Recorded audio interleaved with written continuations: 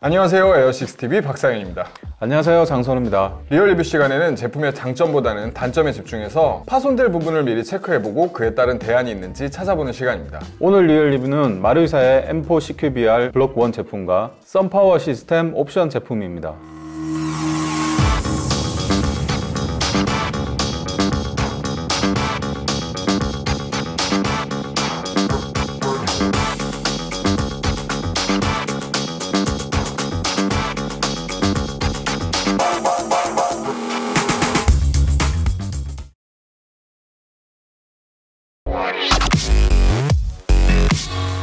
네, 드디어 마루이 제품입니다. 그동안 저희가 VFC 제품 위주로 리뷰를 해왔었는데요. VFC 제품의 제품 라인업이 가장 많고 신제품 출시가 빠르기 때문에 VFC 제품을 위주로 리뷰를 해왔습니다. 그러면 많은 요청이 있었던 마루이 M4 CQBR 블록 1 제품을 살펴보도록 하겠습니다. CQBR 블록 1은 좁은 실내에서의 사용을 위해서 바렐을 짧게 만든 버전으로 10.3인치 바렐과 기본 레일 시스템을 장착한 제품으로 아웃바렐은 짧지만 기본 가늠쇠는 유지가 되어 있으며 가늠자는 캐링 핸들을 자른 형태의 제품이 기본 포함입니다. 이 제품은 마루이에서 홍보하는 Z 시스템의 볼트 캐치 구조가 특징입니다. Z 시스템은 볼트 캐치의 마모 손상을 방지하는 구조로 내부에 있는 볼트 캐치가 볼트 캐리어에 걸리는 충격을 회전하는 부품과 완충 스프링으로 완화시켜주는 구조입니다. Z 시스템의 ZET는 최종 궁극의 내구성, 기술력의 약자라고 합니다. 이러한 높은 내구성과 작동성을 모두 만족시키기 위해서 리얼리티를 과감히 포기한 것 같습니다. 그런데 가격이 비싸죠. 이 제품에 원하는 사양으로 꾸미거나 블로백 반동을 향상시킨다면 추가되는 금액이 제법 됩니다.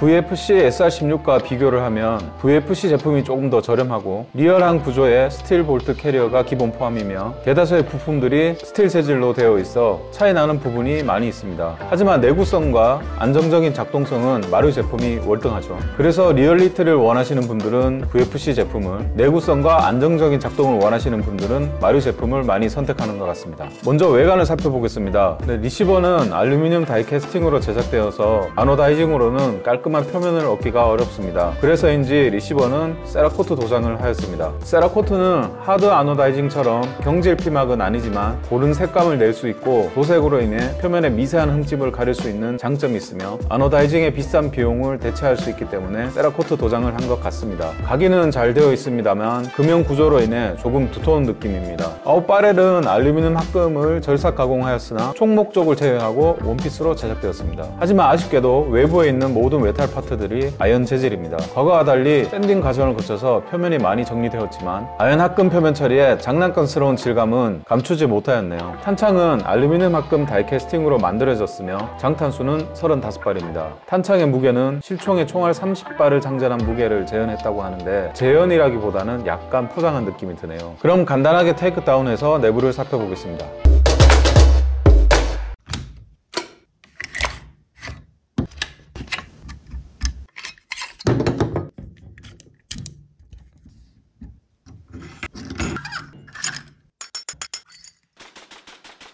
기본적인 분해는 일반적인 AR 라이플과 동일하게 분해가 가능합니다. 하지만 총목 쪽의 델타링 같은 경우는 좀 더 분해 조립이 쉽도록 투피스로 개량되어 있습니다. 트리거 그룹은 Z 시스템으로 불리는 모듈화된 박스 형태입니다. 분해가 조금 까다롭기 때문에 메인터넌스 측면에서는 좋지 않은 것 같습니다. Z 시스템의 핵심인 내부에 있는 볼트 캐치는 볼트 스탑이 걸렸을 때 앞으로 전진하면서 여기 있는 완충 스프링이 충격을 줄여주게 됩니다. 그리고 해머는 마찰을 줄여주기 위해서 경사진 형태로 위치해 있고 글록처럼 해머 부위에 직접 롤러가 장착되어 있어 마찰을 훨씬 더 줄여주게 됩니다. 자세히 들여다보면 이 제품이 출시되기까지 몇 차례 수정되었다는 것을 알 수 있는데요. 왼쪽 편에는 밸브 노커 락이 생략된 자리가 있습니다. 그리고 이 부품도 아래쪽에 마모에 대비해서 고무로 된 부품 들어있습니다. 몇 차례 수정되었다는 거겠죠. 리얼리티를 포기하고 내구성과 작동성을 확보한 Z 시스템의 자생 구조는 사격 후 다시 확인해 보겠습니다. 호법 조절은 볼트 캐리어를 제거한 상태로 상부 리시버 안쪽에서 다이얼을 직접 돌려서 조절할 수 있도록 되어 있습니다. 손톱을 이용해도 되지만 일자 드라이버로 편하게 돌리시는 게 좋겠죠. 바렐은 별도의 황동 부품을 이용해서 리시버에 고정했을 때 중심축이 일치하도록 경사지게 설계되어 있습니다. 다른 제조사들의 제품은 부품 간의 유격으로 편심해질 수 있는데 이런 부분은 명확하게 장점인 것 같습니다. 볼트 캐리어는 무게는 217g입니다. 제법 무거운 편이지만 확실한 작동성을 위해서 피스톤의 밀폐는 오링이 아닌 컵 형태로 되어 있습니다. 그리고 해머와 마찬가지로 마찰 저항을 줄여주기 위한 롤러가 장착되어 있습니다. 마루이 제품에는 타 회사 제품과는 달리 추가적인 완충 장치가 있습니다. 일반적으로 가스압으로 블루백이 시작된 이후 노즐 가이드 역할을 하는 부분이 노즐의 이탈을 막는 역할을 같이 하는데 그로 인한 충격이 상당합니다. 간혹가다 가스 팽창 압력을 버티다가 파손되는 경우도 있습니다. 특히 고압가스를 사용한다면 파손의 여지가 더 크겠죠. 하지만 마루이 제품에는 노즐 가이드 역할을 하는 부품에 완충 스프링을 적용해서 내구성에 많은 도움이 되는 구조입니다. 이 부분도 리얼리티를 포기하고 얻은 내구성이라고 할 수 있겠죠. 노즐 앞쪽은 챔버에 들어가는 부분과 별도로 재현된 노리쇠 앞부분은 개별 파트로 움직이게 되어 있습니다. 이 부분은 호컵 다이얼의 위치로 인한 공간 확보와 노즐 앞부분이 챔버 쪽에 확실히 많이 들어가도록 하기 위해서 개별 부품으로 만든 것 같습니다. 버퍼 튜브의 나사상 규격은 밀스펙과 달라서 밀스펙 규격으로 나오는 옵션 제품과는 호환이 되지 않습니다. 그리고 튜브의 끝단이 개별 부품으로 되어 있어 오랜 사용 시 끝부분이 터져나갈 수도 있습니다. 그리고 대부분의 메탈 부품들이 아연 재질이라는 것은 많이 아쉬운 부분인 것 같습니다. 그럼 작동성이 얼마나 좋은지 성능 확인을 해보겠습니다. 네, 이제 매거진의 용량을 체크해 볼 텐데요. 오늘은 건파워에서 협찬해주신 자동 급탄기를 사용해서 급탄을 해보도록 하겠습니다. 그리고 이 급탄기에 대해서는 차후에 영상으로 소개드리겠습니다. 우선 빈 매거진의 무게는 458g이고요. 매거진을 채운 후의 무게를 확인해 보겠습니다. 매거진을 채운 후의 무게는 471g입니다. 가스는 총 13g 정도가 들어갔고요. 비비탄은 35발까지 장전이 되지만 저는 일단 30발씩 사용을 해보도록 하겠습니다. 현재 실내 온도는 19.7도이고요. 매거진의 온도는 22도입니다.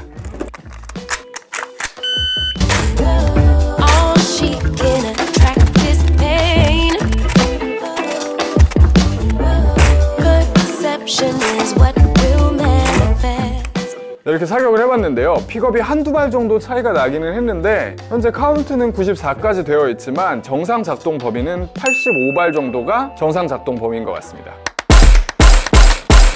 네, 이제 집탄 테스트를 해볼 텐데요. 현재 실내 온도는 21.7도, 매거진의 온도는 20.7도입니다. 거리는 10m고요. 0.2g 비비탄과 퍼프디노를 사용해서 확인해 보도록 하겠습니다.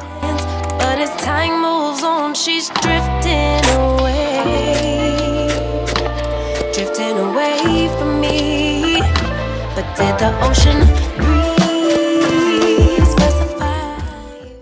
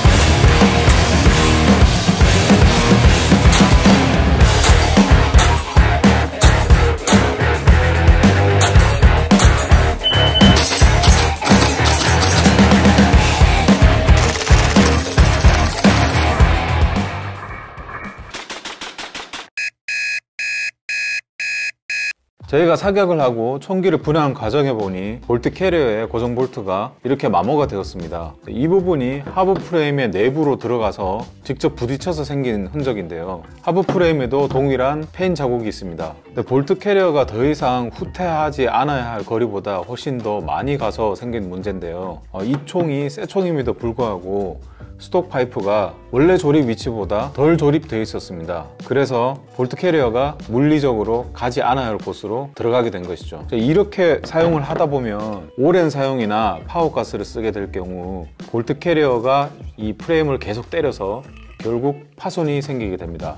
그리고 볼트 캐치가 잘 걸리지 않는 문제 때문에 인위적으로 스톡 파이프를 뒤쪽으로 빼서 볼트 캐리어를 뒤로 더 많이 가도록 조립하는 경우가 있는데요. 그런 경우도 마찬가지로 프레임 내부에 지속적인 데미지를 입게 돼서 결국 프레임이 파손되게 됩니다. MWS를 사용하고 계신 분들은 순정 상태더라도 이 볼트 캐리어의 이 볼트의 뒷부분이 마모가 진행되어 있는 것을 한번 확인해 보시면 버프 튜브를 프레임의 안쪽까지 정확하게 조립을 다시 해주셔야 될 것 같습니다. 이 제품은 상하부를 결합을 하면 상부 리시버의 분해핀 결합 부품의 뒤편에 있는 돌기가 버퍼 튜브를 이탈을 방지하는 부품을 눌러주게 됩니다. 이러한 구조는 볼트 캐리어가 후퇴할 때 이 고정 부품에 걸리지 않도록 하기 위함인데요. 정비를 위해서 볼트 캐리어를 제거한 후에 상하부를 결합하는 경우가 있는데 이런 경우 버퍼가 튀어나와서 리시버가 분해가 되지 않는 경우가 있습니다. 설명서에는 이런 경우 총구 꽂을대를 이용해서 밀어 넣으라고 되어 있습니다. 하지만 처음 접하시는 분들은 당황하실 수도 있을 것 같습니다. 네, Z 시스템의 트리거 구조는 리얼한 구조와 달리 트리거 이동 거리가 길고 깔끔하지 못한 느낌입니다. 그래서 옵션으로 나오는 제품 중 건스 모디파이에서 나오는 트리거 부품으로 교체를 하게 되면 트리거 거리가 짧아지고 월 구간이 생겨서 조금 더 명확하게 사용이 가능합니다. 그래도 선명한 느낌은 아니네요. 트리거 박스는 고정되어 있는 볼트 3개를 풀면 뚜껑이 열립니다. 건스 모디파이 제품은 트리거와 시어를 교체를 하게 되면 방세 이동 거리가 짧아집니다. 해머는 스프링 거는 자리가 두 군데가 있는데 하나의 스프링으로 좀 더 장력이 세게 걸릴 수 있는 위치가 있기 때문에 고압가스를 사용할 때 선택하시면 될 것 같습니다. 순정 트리거의 구조는 앞쪽에 있는 돌기에 해머가 고정이 되는 것이 아니라 뒤쪽에 있는 시어가 직접 해머를 잡고 있는데 방아쇠와 연동되어 있는 부품이 시어를 당겨 해머를 해제시키게 됩니다. 이 부분은 몇 차례 설계 변경이 된 것으로 이해가 되는데요. 아연 재질로는 내구성에 문제가 있기 때문에 실제 제품을 출시하기까지 많은 테스트를 했을 거라 예상할 수 있는 부분입니다. 기본적으로 내구성에 중점을 둔 구조 덕분에 사격을 하면 특별히 문제가 된 부분은 없었습니다. 아쉬운 점이라면 MWS가 게임에서도 사용할 수 있는 GBBR이라는 점에서 오랜 사용에 따른 부품 노후화에 대비한 순정 부품 수급의 어려움과 약간은 고립되어 있는 옵션 생태계일 거라 생각이 됩니다. 그러면 MWS용으로 나온 새로운 제품이 있어서 소개를 드리겠습니다. 구독자 여러분들 덕분에 저희가 드디어 첫 유료 광고를 찍게 되었습니다. 오늘 소개할 제품은 TMC에서 제공을 해주셨으며 소정의 광고비를 지급해 주셨습니다. 제품 소개에 앞서 먼저 드릴 말씀은 저희는 유료 광고 리뷰이지만 단점은 지적한다는 것을 명확히 하였고 TMC에서도 이를 수용하여 제품 리뷰를 하는 점을 알려드리겠습니다. 소개할 제품은 TMC에서 판매를 하고 있는데 썬파워 시스템 브랜드로 출시하는 T8이라는 부품군입니다. 썬파워 시스템은 줄여서 SP 시스템이라고 하는데요. GMP의 개발 생산팀에서 여러 기업들의 개발과 제조를 도와주며 만든 제품군입니다. T8은 그 중에 부품들을 뜻합니다. 그리고 오늘 소개할 모든 제품은 EB 에어소프트에서 구매가 가능합니다. 오늘 소개해드릴 제품은 하이스피드 볼트 캐리어와 옵션 호폭 고무와 옵션 챔버, 그리고 탄창에 사용하는 비비릭과 가스루트 고무, 그리고 매거진 팔로우 스프링입니다. 먼저 소개해드릴 제품은 하이스피드 볼트 캐리어입니다. 이 제품은 두 가지로 나와 있는데요. 기본인 하이스피드와 슈퍼 하이스피드 두 가지로 출시되었습니다. 재질은 AL6082 알루미늄 합금 소재이며 단조 이후에 CNC 가공을 한 것으로 경량이면서 내구성을 갖추었습니다. 순정과 비교시 경량으로 인한 체감 속도가 있을 것 같습니다. 그리고 순정과 달리 해머를 코킹시켜주는 부품이 별도 부품으로 되어 있는데요. 재질은 S45C에 QPQ 열 처리를 한 부품입니다. 그래서 강도가 상당히 높은데요. 이 부품은 하이스피드 볼트 캐리어와 슈퍼 하이스피드 볼트 캐리어 두 가지가 크기가 다릅니다. 이 부품은 별도로 순정 볼트 캐리어에 가공을 해서 장착을 할 수도 있습니다. 순정 볼트 캐리어 같은 경우는 사용을 하다 보면 해머를 코킹시켜주는 부품이 찌그러지는데요. 이 부분 대신에 이 부품을 장착해서 사용할 수도 있습니다. 이 부품도 별도 부품으로 판매가 되고 있습니다. 그리고 저희가 촬영에 앞서 볼트 캐리어의 발사 속도를 먼저 체크를 해봤는데요. 비교 영상을 한번 보시겠습니다.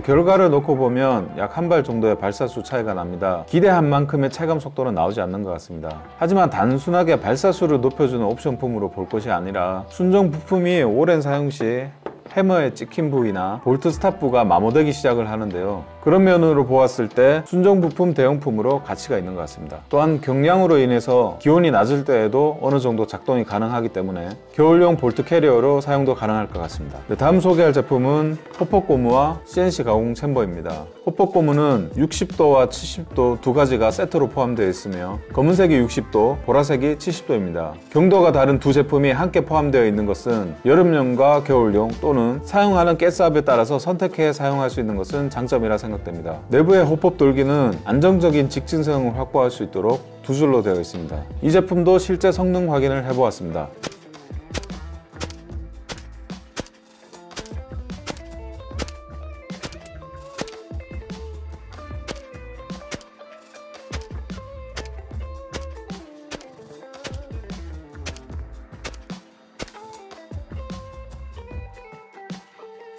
사실 호폭 고무 같은 경우는 저희가 큰 기대가 없었는데요.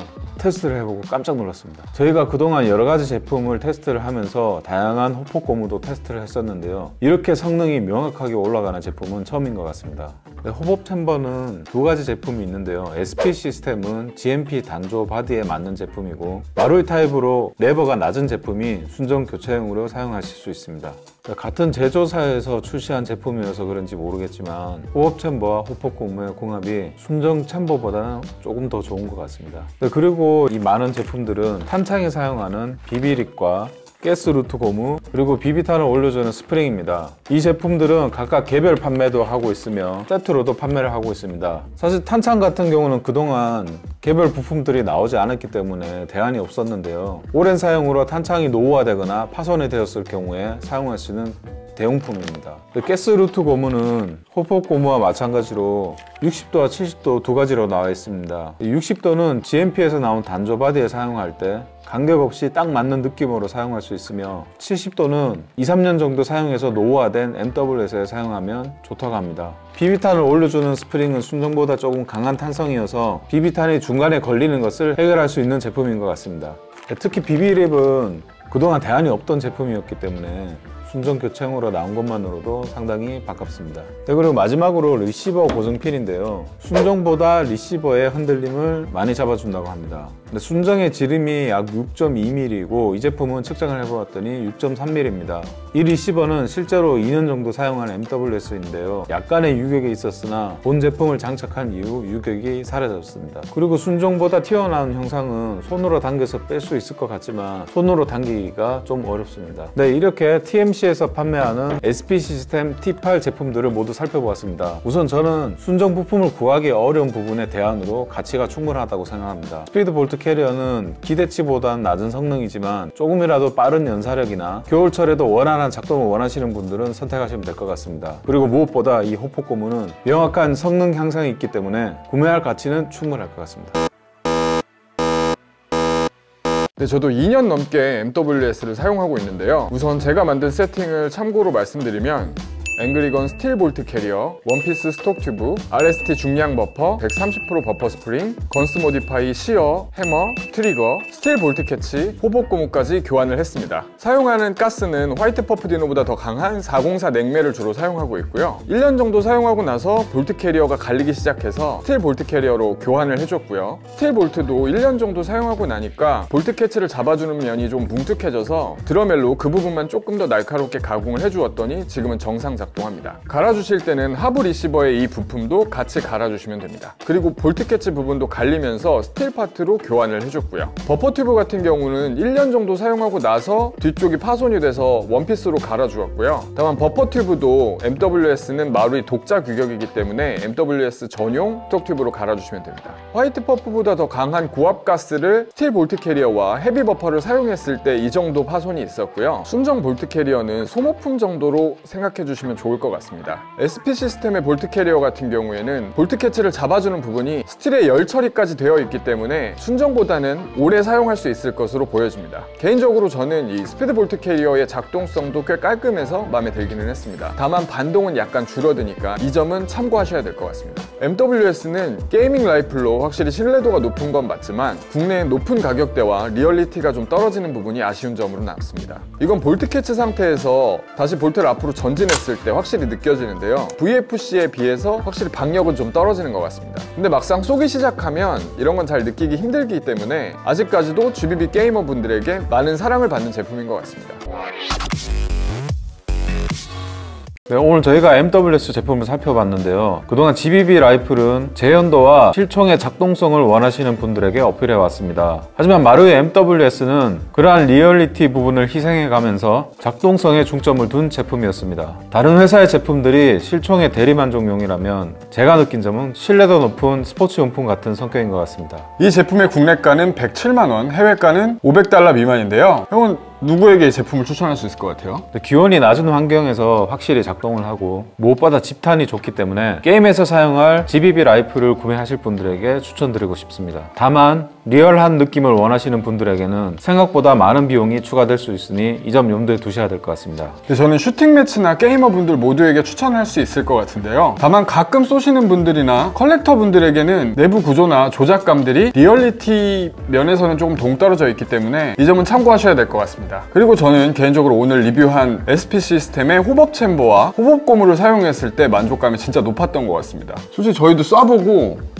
별 기대 안 했는데 깜짝 놀랐던 것 같아요. 네, 그리고 이 볼트 캐리어 같은 경우는 순정에서 찌그러짐 등이 발생하는 부분에 열 처리된 부품을 사용해서 내구성이 굉장히 좋은 것 같습니다. 꼭 스피드 캐리어라기보다는 순정 대용품으로서 구매를 하셔도 좋을 것 같습니다. 그럼 오늘 여기까지입니다. 이상 에어식스TV 박상현이었습니다. 장선호였습니다. 근데 볼트 캐리어 색깔 되게 이쁘. 에헤이.